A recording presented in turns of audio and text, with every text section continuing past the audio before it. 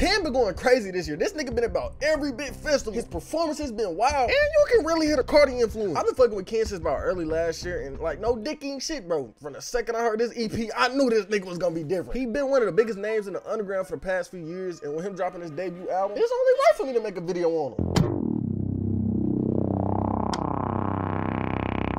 Ken was born April 11, 2000, and he from Atlanta, and this nigga was bad as fuck, bro. When I say this nigga was bad, I mean like bad, bro. This nigga dropped out of regular school and went to military school, then got kicked out of military school. Like, who does that? You were supposed to stay there for like 6 months. They sent me home like 3 months in. Did you learn any like skills or anything? Yeah, there? for sure. You really just learn, like, just shut up. I ain't never heard no shit like that. Like, bro, what kind of kid you gotta be to drop out, then get kicked out of military school? What the fuck? That ain't my business. A lot of the early music he used to listen to was from his mama. His mama really put him on some heat. This nigga mama was on some heat before the world even knew the shit was heat. She was playing old Future tapes, Dirty Sprite, all that other shit. And she used to be on Wayne Heavy. So, you know what I'm saying? From a young age, this nigga was on some gas. This was like pretty early on in his life. This was around the time he had first went to military school, got kicked out. When he went to military school, he said himself that that's when he first realized he wanted to do music full time. I don't know what clicked in this nigga head. That nigga's probably in that motherfucker thinking about how much he hate this shit. But after he got kicked out, or around the time that he got kicked out, he moved to the south side of Atlanta. And that's when this nigga met some important ass people. This nigga met Team 88,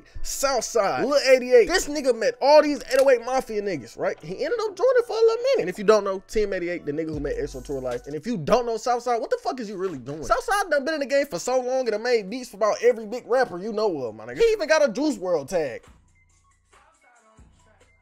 Even before this nigga Ken was on, he was in the studio with big artists. This nigga was in the studio with Uzi. He was in the studio, them niggas was making the super slimy tapes, all kind of shit. It really seemed like this nigga Ken was just made for this music shit. How you meet all these industry niggas like that? And don't start no industry playing comments, cause it don't seem like this some industry playing shit. Then another big part of the reason why I think he is where he is today is cause this nigga work. And y'all know how them producers be, right? Producers, they go in the studio, they be making beats from when they wake up till they go to sleep, my nigga.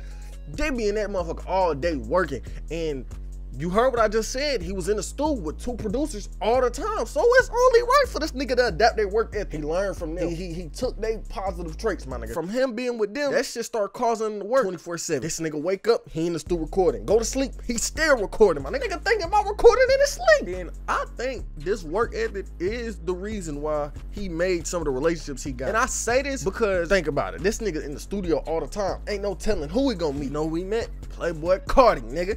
This nigga was in the studio one day and Carti came in there. Him being in the studio that day with Carti wasn't really the reason they became friends, but it kind of caused them to become friends. Sometime after these niggas met in the studio, Ken was at a Carti show, and I don't know what he had going on, but he started scrapping with a nigga in the crowd. Them niggas got the hit. They took Ken Carson up out of there. But as this nigga was leaving, Carti recognized him. He was like, hell no, bring him back in here. So he brought Ken back in there, and I guess these niggas start chopping it up. And this really like the moment that sparked their friendship or their whole association together. And like, look, ever since that moment, these niggas been cool ever since. They bond was so strong, Carti even signed him to his label in 2019. This nigga Carti really got some underrated ass niggas on Opium, bro. Nigga got Long, Homicide Gang. So it's a lot of niggas on goddamn Opium. But more about the music talk, Ken really been making music for a minute. But a lot of his old shit got deleted by his girlfriend. I guess them niggas got into an argument or some shit. She got mad and deleted all this shit.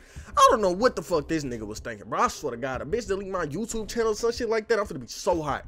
I know that nigga was mad, bro. I'm telling you, hell no, bro. I just can't imagine. I feel bad for any nigga who gotta go through some shit like that, bro. Even though that happened, that nigga still pushed through, and you gotta respect him for that. All this nigga music getting deleted, he said fuck that. He kept dropping. This nigga done dropped hella mixtapes, hella songs, hella SoundCloud exclusives. This nigga been putting in that work, my nigga. From dropping his first known EPs, Boy Barbie, and the more known Teen X, and his #3 album on Apple Music today. He been doing this shit and ain't gave up. And for anybody wondering, Teen X mean teenage ecstasy or young hot boy, cause his junkie ass nigga loves some fucking drugs. You listen to his music, you hearing about drugs the whole song. Speaking of Teen X though, the song that really put eyes on this nigga was a song off his Teen X EP. Yeah, I ain't gonna lie, you gotta be living under a rock if you never heard Yale, cause this shit was definitely a trend on TikTok for a little minute. This Teen X series really what got him where he at today though, cause them got a lot of his big songs on there, and me personally, I think the second Teen X better than the first. first one. Relapse is like a night and day difference between them two albums. He dropped the Relapse tape in about early January 2021. Then a few months later during the summer, he dropped his first album, Project X. I don't really consider it his debut album because at the time when he dropped it, he didn't really have a fan base. Like, I mean, he had a fan base, but he not as big as he is now. His Project X album did do good though. That shit did real good, bro. I'm telling you, everybody in the underground was fucking with that album. I don't think I seen a single nigga get on the internet and say that album was ass. Everybody loved that shit. It might not have did so good commercially, but in the whole underground, niggas was loving that. It really started a whole wave of beats for months after this nigga album came out. I swear to God, it was so many niggas on Ken Carson type beats. Nigga, that shit was getting old, bro. I was getting mad like, bro, come on, bro. Y'all niggas gotta pick a different beat. But I can't blame niggas though, cause that album ain't had no misses. Them beats was going crazy.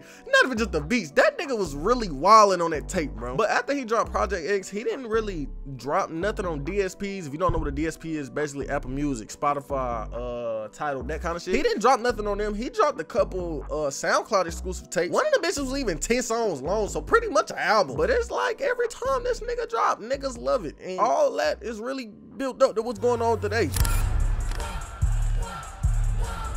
Ken Carson released the album that I think will change his life. He released his highest charting album. That shit at number 3 on Apple right now, my nigga. What? Like, what kind of shit? Nigga looking like Yeet right now. This only the second day of it being out, and this shit peaked at number 3. Maybe even 2. I think it might have peaked at 2. Then this nigga got all the major platforms pushing him. Academics, rap, Our Generation Music, everything. Everybody posting this nigga. And I think the craziest one that posted him is Academics. Because a few months ago, this nigga Academics was on Ken Carson dick. This nigga was like, he's a Carti clone. Nigga sound like Carti and blah, blah, blah, talking shit. Carson is signed to Playboi Carti. I don't give a fuck who he signed. Your rappers sign whack artists all the fucking time. Ken Carson is a Carti clone.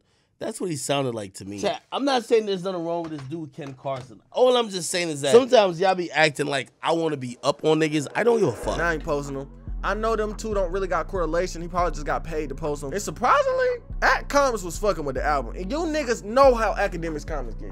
If Academics post the album, them niggas will shit on the album. Call it ass, call it mid. Who is this? Who that? Who you posting? Come on now. Y'all know how Academics Comics get. But them niggas was really liking his album. I seen hella W's. Niggas was like, this a classic. I was surprised Comics was fucking with it. I always love when people I listen to grow and become bigger artists. The moral of this video is to always work hard and never fall behind. Unlike the artist on my last video, Famous Dex, who let the drugs take over his life and cause him to fall behind and ruin his life in the process.